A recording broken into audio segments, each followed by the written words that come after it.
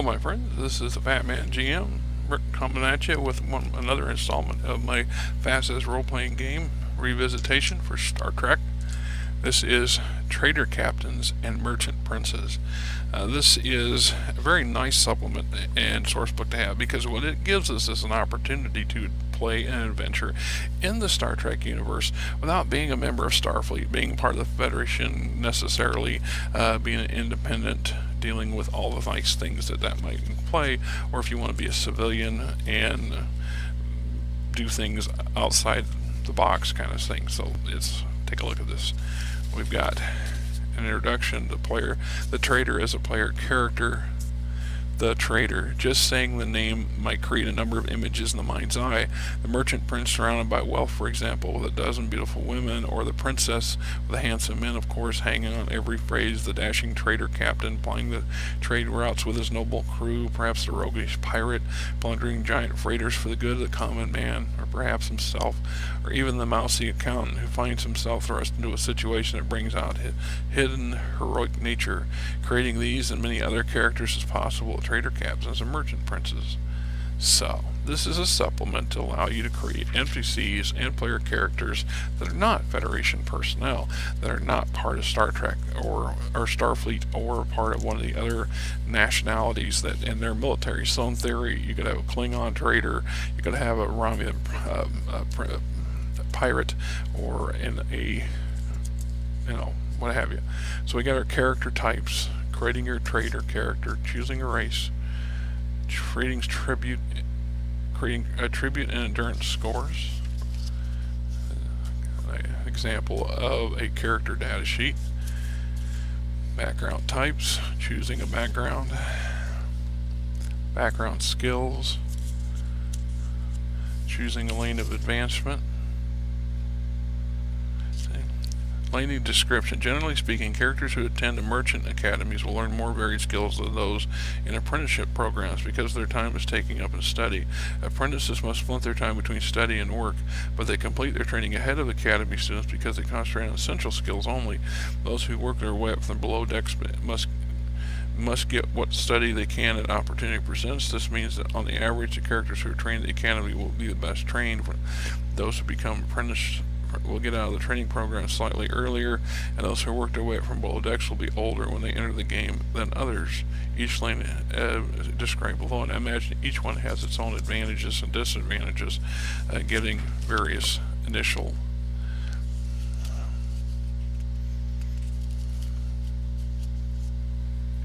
selecting advancement lane, basic training, testing and evaluation, specialty training, and then walk you through an example character. Jordan goes into Helm Navigation Special Area, gains skills listed above, choosing to increase his aeronautic skill to fulfill Space Science's requirement. So I spend 30 points on astrogation rating, 10 points for a total of 30. Starship Combat Strategy Tactics, 10 points. Shuttlecraft Piloting, 10 points. For outside electives, Jordan chooses another increase of 10 points for his Trade and Commerce score, 10 points for transporter operational procedures. These are not part of a special area, but he reasons they will be useful. He may use 6 rolls to improve any of the skills he already has. He chooses to roll for streetwise twice, once for marksmanship and once for a language, Orion skill in this case. Completion of the academy program, basic training, so on and so forth, especially climbing the ladder, opportunity knocks, years of trading experience, obtaining the master's ticket, merchant life skills. This is all dealing with training your character to be a trader in the first place.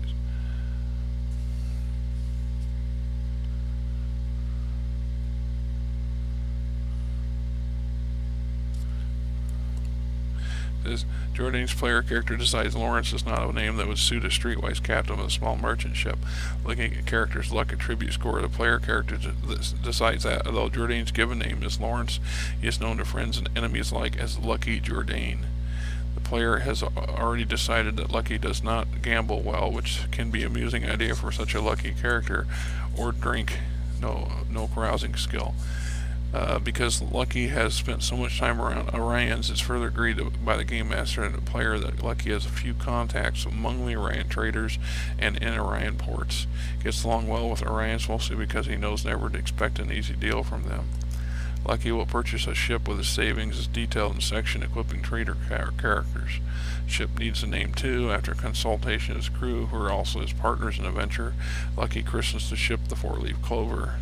Game Master and player decide Lucky carries a real four-leaf clover as a souvenir and a good luck charm.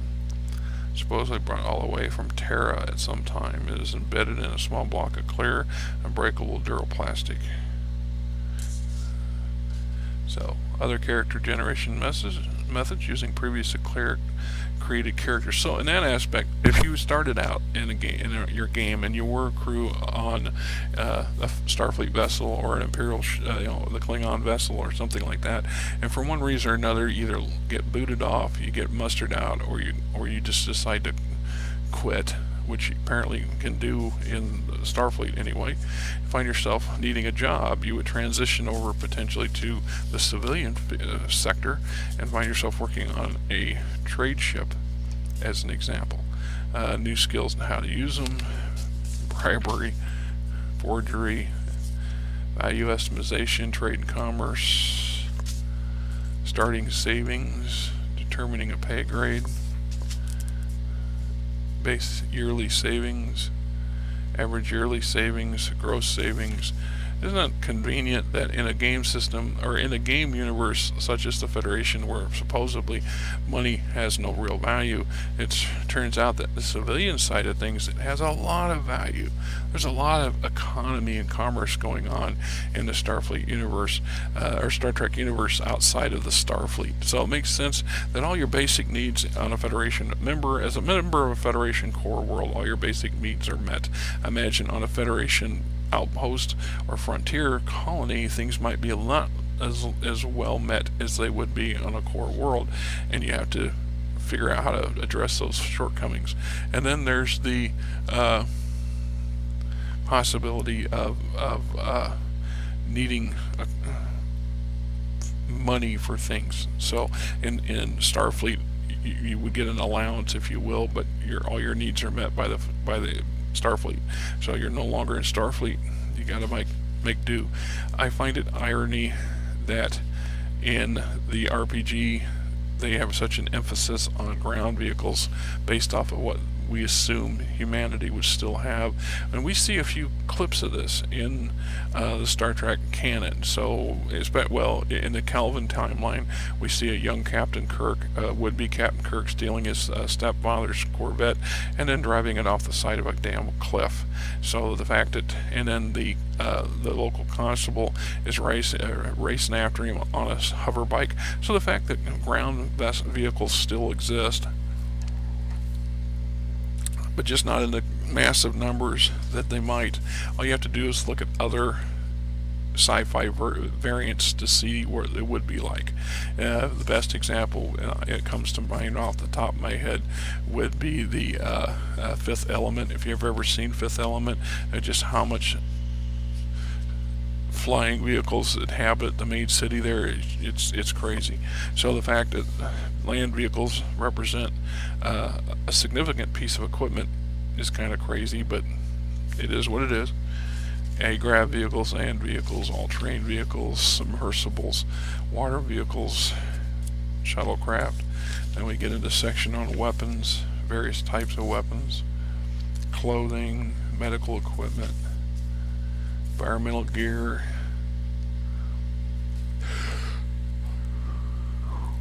various bits and pieces of equipment. All these things would be things that your characters would want to potentially need or want or have access to, and or could also be merchant material in larger quantities to be transported and sold. Then we got a guide to services, lodging, meals, food, travel, other services, determining pay.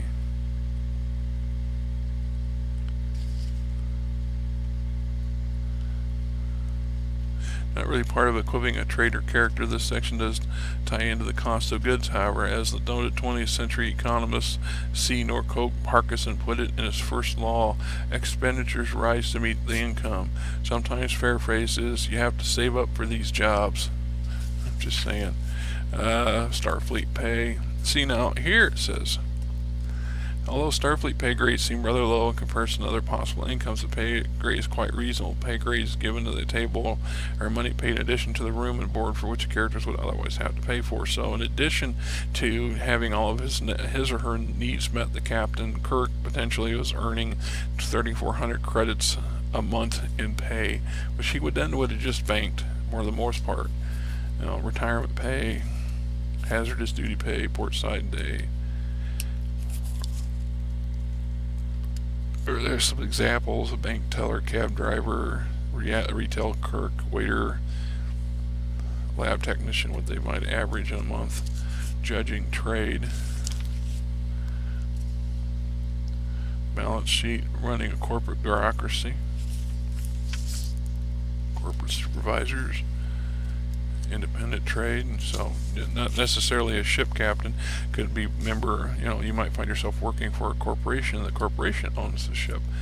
Finding your ship, securing it, determining a selling price, how much to pay for it, blue book value,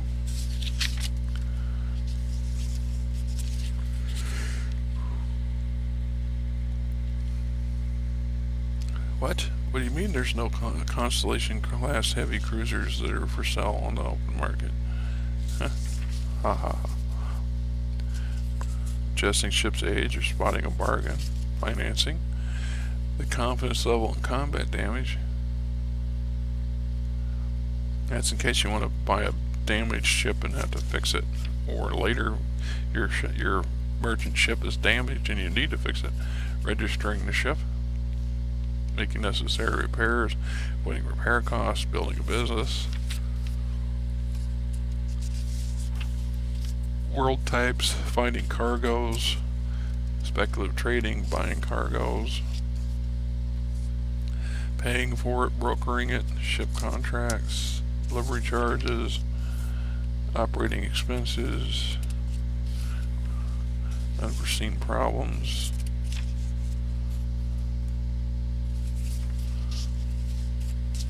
insurance, selling the cargo,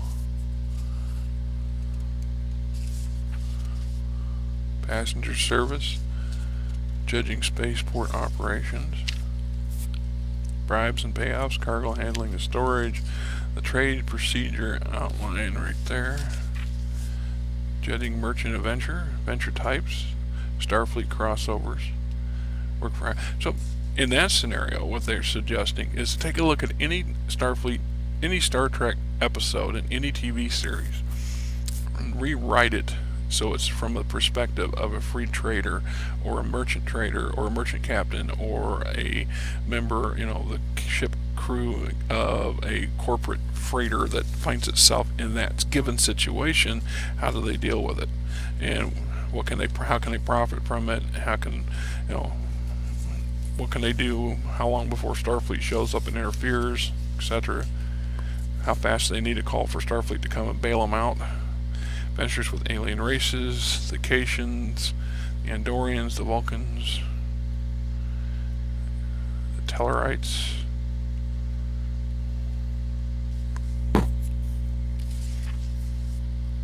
Klingons, Romulans, Orions,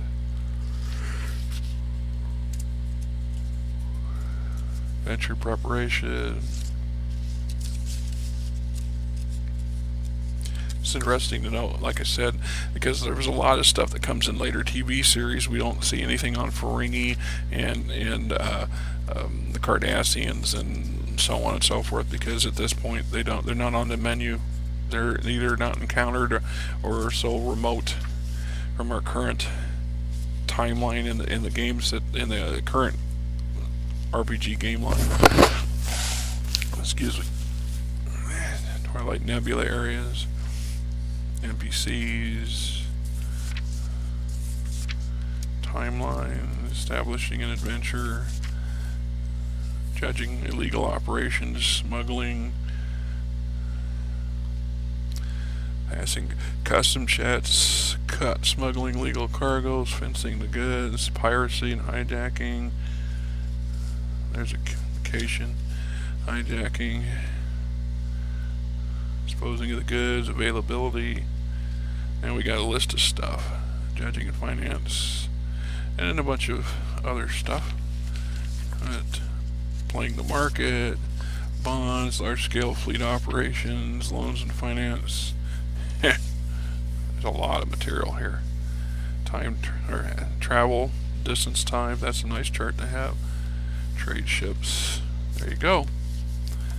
If you want to be a pirate, merchant, and/or civilian in the Star Trek universe.